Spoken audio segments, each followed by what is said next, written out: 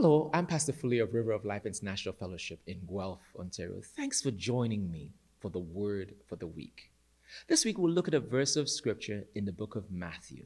Matthew chapter 6 and verse 31 to 33. It says, "So don't worry about these things, saying, what will we eat? What will we drink? What will we wear?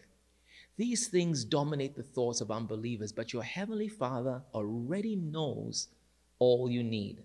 Then in verse 33, it says, "Seek the kingdom of God above all else and live righteously, and he will give you everything you need."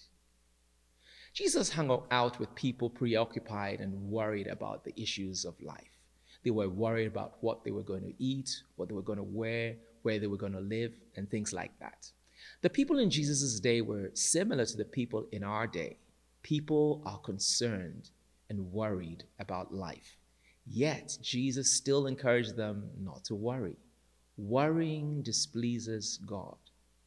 In spite the pressures of life, Jesus taught that our priority and pursuit should be of God's kingdom and his righteousness, rather than on the things non-believers pursue and focus on.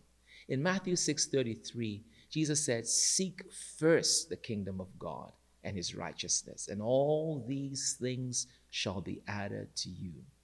This week, examine yourself.